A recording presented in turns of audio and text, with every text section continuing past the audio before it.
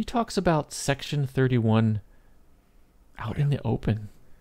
Just way out in the open. It's crazy. London was not an archive. It was a top-secret branch of Starfleet designated Section 31.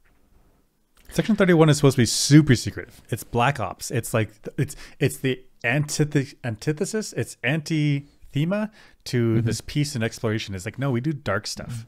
It's supposed to be super secret. But here, Admiral Marcus is talking about it in that cavernous room.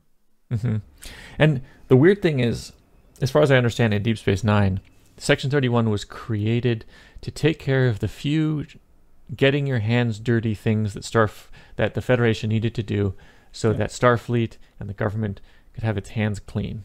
So I don't think Starfleet or the government is even supposed to know. It's completely outside of the hierarchy of Starfleet. Right. That was my understanding as well. That way Starfleet would have complete plausible deniability. Like, we don't have that organization. It's Section 31 runs in secret, completely secret. Right. Like, not supposed to know about this.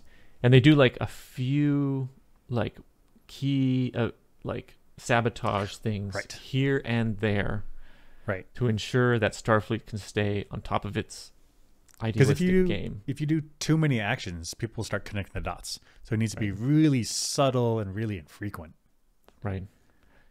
And so the fact that Admiral Marcus, who's in Starfleet, knows about Section 31 and is mentioning out in the open means Kelvin Timeline Section 31 is toast.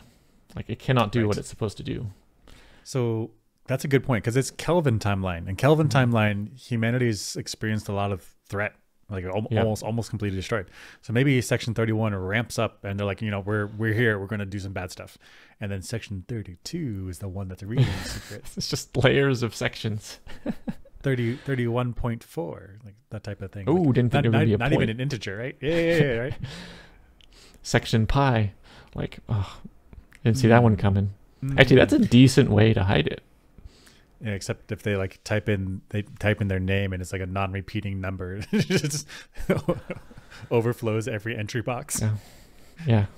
How many decimal points are in your name for your section? I got up to 5 decimal points. I've been trying to log in, but I can never finish.